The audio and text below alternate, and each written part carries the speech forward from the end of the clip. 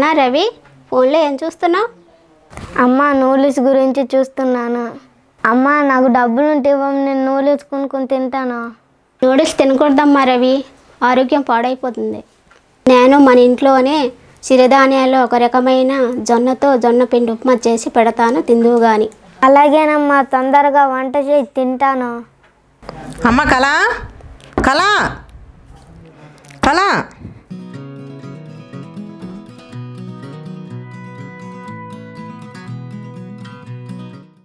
కళా, ఏం చేస్తున్నారమ్మా? మా అబ్బాయి కోసం జొన్న ఉప్మా తయారు చేయాలనుకుంటున్నాను అక్క. అదే సమయంలో మీరు వచ్చారక్క, రండి కలిసి తయారు చేసుకుందాం. అలాగేనమ్మా, కలిసి తయారు చేసుకుందాం. రా అయితే.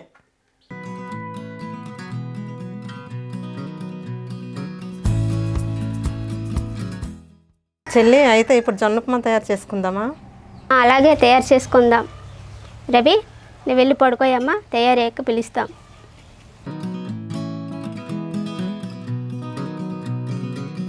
జొన్న ఉప్మా తయారీకి కావలసిన పదార్థాలు తీసుకుందాం. జొన్న రవ్వ 1 కప్పు, ఉల్లి తరుగు 1/2 కప్పు, క్యారెట్ తరుగు 1 కప్పు, పచ్చిమిర్చి 2, నూనె 2 చెంచాలు, ఆవాలు 1 చెంచా, తెల్లపప్పు 2 చెంచాలు, ఇంగువ చిటికెడు, ఎండుమిర్చి 2, కరివేపాకు 1 రెమ్మ, పప్పు 1 చెంచా, ఉప్పు తగినంత.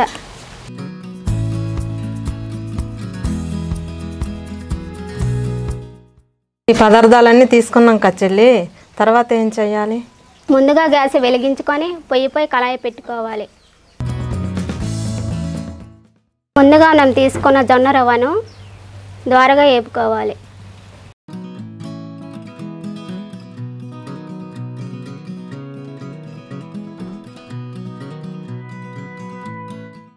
ఇలా వేపుకున్నాం కదా, తర్వాత ఏం చేయాలమ్మా?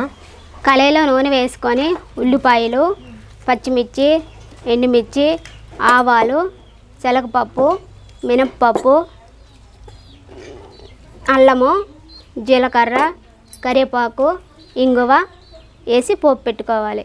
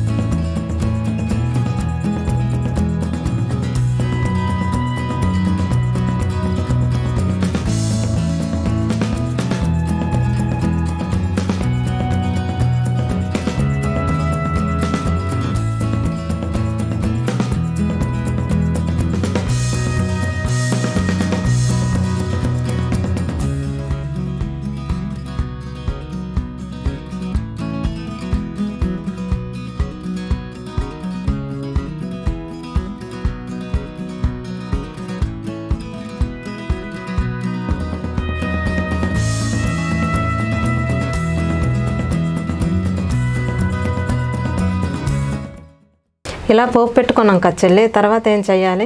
ఇప్పుడు 3 కప్పులు నీళ్ళు పోసుకోవాలి.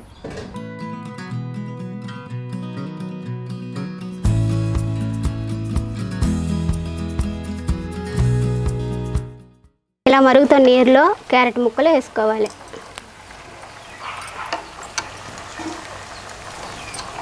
తగినంత ఉప్పు వేసుకొని బాగా మరగనివ్వాలి. ఇప్పుడు మూత పెట్టుకొని బాగా మరగనివ్వాలి. చెల్లి, ఇలా బాగా మరిగింది కదా, తర్వాత ఏం చేయాలి? ఇలా నీళ్ళు బాగా మరిగేటప్పుడు జొన్న రవ్వను వేసుకొని బాగా కలుపుకోవాలి.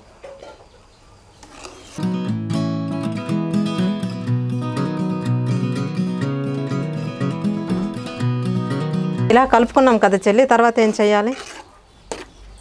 దీని మీద మూత పెట్టుకొని సన్నని మంట మీద ఉడకపెట్టుకోవాలి. ఇలా ఉడికించుకున్నాం కదా, జొన్న ఉప్మా తయారైనట్లేనా? జొన్న ఉప్మా తయారైంది అక్క.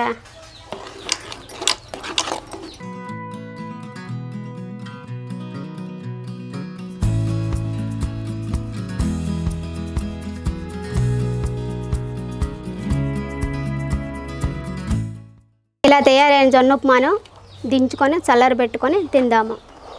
జొన్న ఉప్మా చల్లారింది కదా చెల్లి, ఇప్పుడు తిందామా? తిందాం అక్క. రవిని కూడా పిలుద్దాం. అమ్మా రవి, రవి.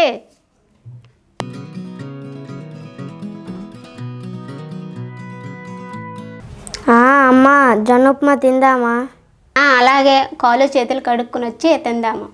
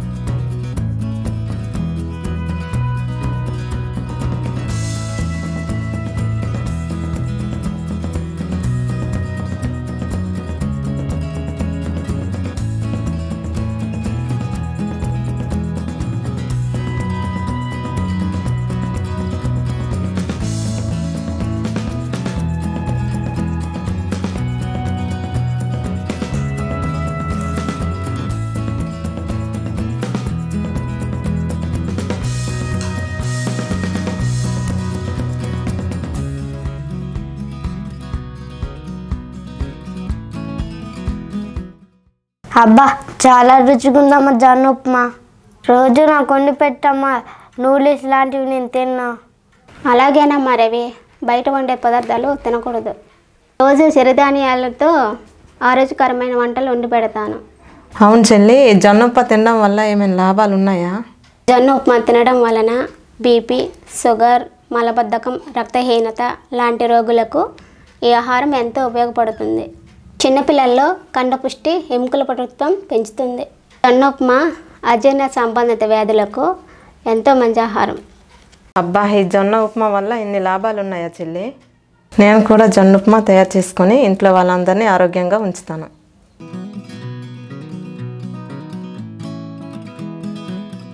జొన్న ఉప్మా తయారు చేసి చూపించి దాని యొక్క ఉపయోగాలు తెలియజేసినందుకు ధన్యవాదాలు. ధన్యవాదాలు.